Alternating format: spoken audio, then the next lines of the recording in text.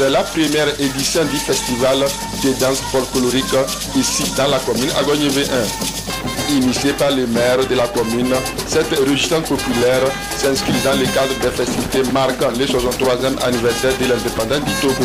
Dans ce show, Agbadja,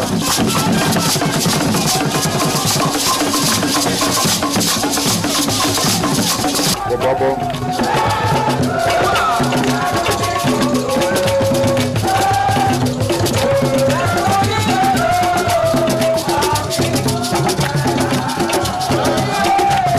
des chevaux. C'est ce qu'on appelle la danse des chevaux.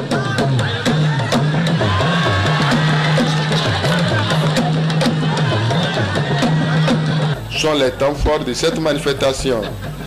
L'idée à travers ce festival est de remercier Dieu pour les 63 ans d'indépendance.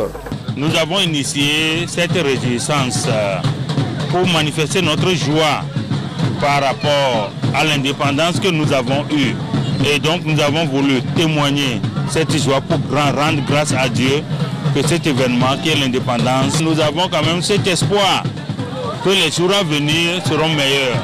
Faisant d'une pierre deux coups, les responsables de la mairie Adoé 1 ont saisi l'occasion pour inviter la population à sortir massivement se faire enrôler dans le cadre des échéances électorales à venir. Nous aurons les élections régionales et les élections législatives.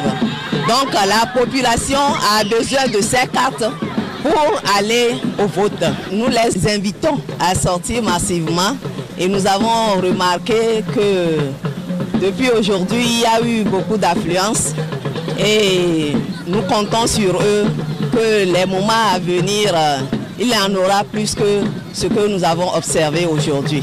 Face à l'insécurité grandissante dans le nord du pays, le premier adjoint au maire a exhorté aussi la population à collaborer avec les forces de l'ordre afin de mettre fin à ce fléau. Les plus hautes autorités, nous ne pourrons que les encourager, mais nous-mêmes, particulièrement en tant que population du Togo, notre devoir dans tout ça serait quoi? Serait de dénoncer les mouvements, de dénoncer des actes suspects et pour pouvoir aider les forces de sécurité et de défense pour qu'ils puissent enquêter et connaître la réalité sur des personnes suspectes. C'est dans cette ambiance que ce festival de danse folklorique a pris fin. Le rendez-vous est donc pris pour l'année prochaine.